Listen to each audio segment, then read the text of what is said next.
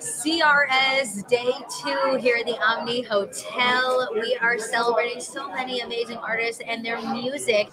This crew was busy. Dallas Remington is our OG. We love having her here on the Backstage Pass. When I say busy, she plays 7 instruments. She's been blowing up on TikTok. What was it, 13 singles last year. I know I tuned in on a lot of them, a lot of the videos you've been putting out. So funny. Everything's just been literally blowing up. How do you do that? How do you do 13 songs? It was a lot. I didn't sleep a lot last year. And I think my publicist Bev wanted to bring my hod a lot because I'd be like, oh, by the way, here's the assets. These come out next week, and she's like, we have another single coming out. But we just went through, and I was looking at all the songs I'd written, and I was just like, we could sit here and we can wait for a deal. We can wait for someone to tell us what to do, or we can just release the songs we're proud of. Yeah. And so I have an amazing producer, Mr. Corey Lawson, and he was on board. And every 4 weeks, and then in February last year we did 2 singles. So we went for it and we had a good time with it. And it was funny though because I did this because I had so many songs saved up. Half the songs we released last year I ended up writing last year because I found myself more as an artist through being in the studio so much and being on promoting the songs and realizing what I wanted to say, Yeah. So we wrote all of those, half of them last year, and then we did the couple covers, which was fun.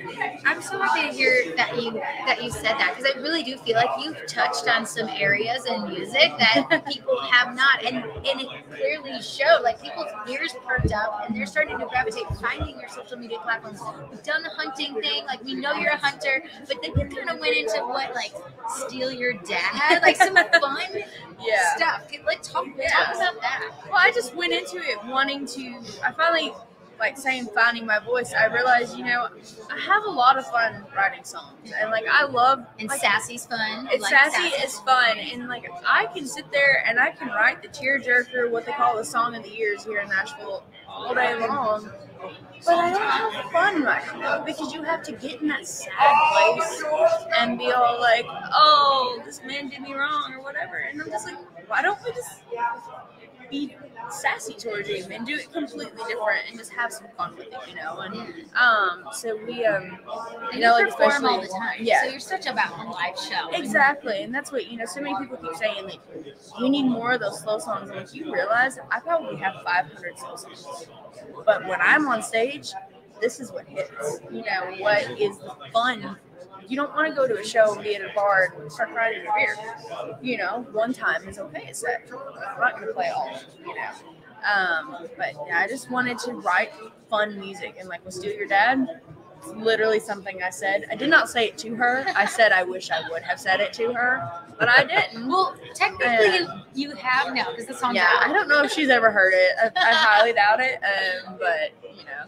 And it wasn't even that big songwriting, we make the stories, and so it was just so funny though, and I was like, maybe that's the song, so I started writing it by myself and took it to 2 of my best friends the next day, and I said, someone tell me this is too stupid to write, and they were like, absolutely not, let's do it. And that night the first video started going viral over it, so it's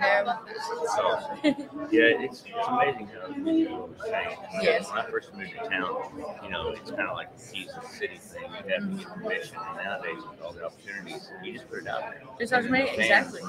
You don't have to wait for anyone, and that's my whole thing. Is I was like, I can sit here on these songs and hold them, but okay, say we do get a deal.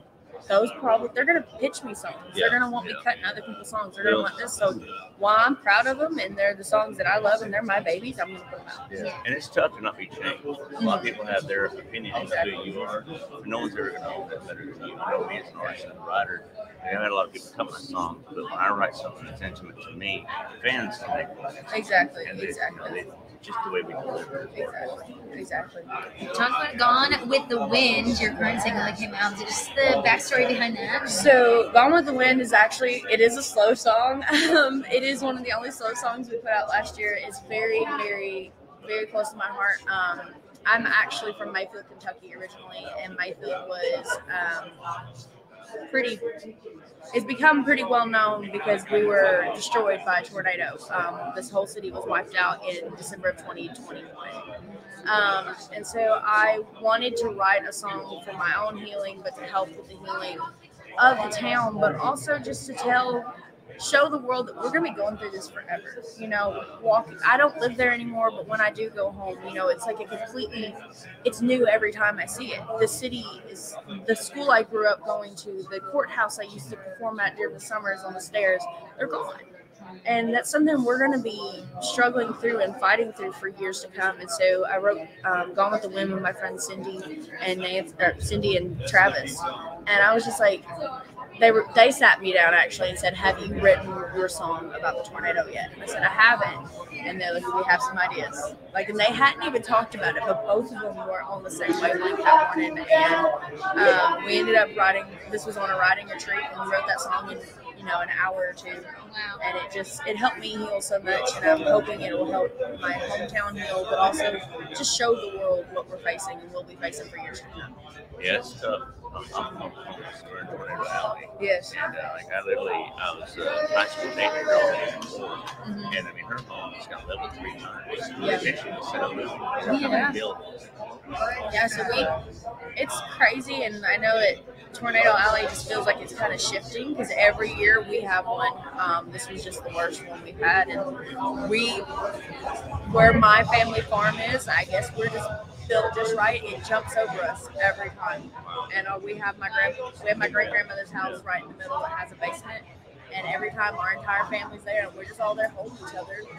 There's like 100 people in that basement most of the time, and we've just been very blessed. It's jumped over us, but Michael was not as fortunate, obviously.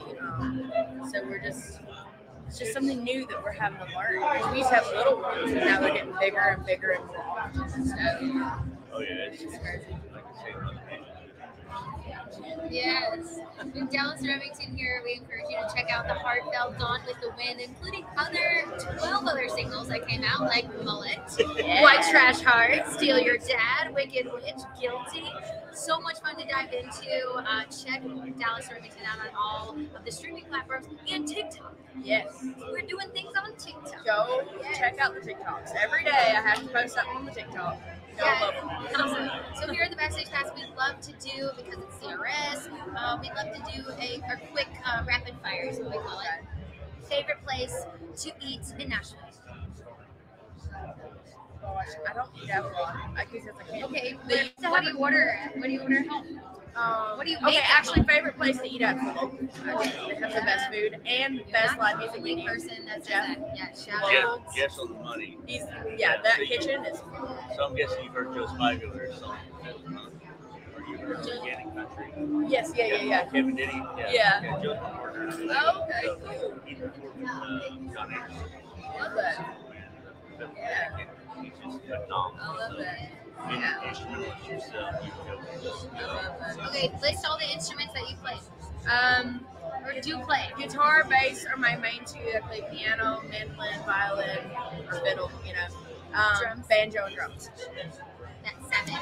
And a little bit of harmonica, but I don't have the breastplate for that. I don't know how they do it. I'm like, how do you? Oh, no, I can't do it. I own one, but I'm learning. I own like a whole kit, every key. You got a kit. But no, I can't read that much. What is one state you are looking forward to traveling to that you have never been to? Alaska. Alaska. Yeah. Have you been to all the other states? I have been. Pretty much? No. I think we added it up. I've been to 35.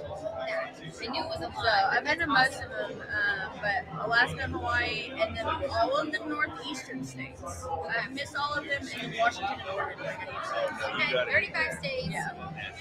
Such a busy, talented OG right here, Dallas Remington on the Backstage Pass. We're here at CRS 2023 at the Omni Hotel. Stay tuned for more. We are live on Twitter and Facebook and YouTube. So if you're watching this on the replay, just leave us a comment and say hi. All right. Thank you so much, Dallas. It was so nice to have you. Thanks for having me. Yes.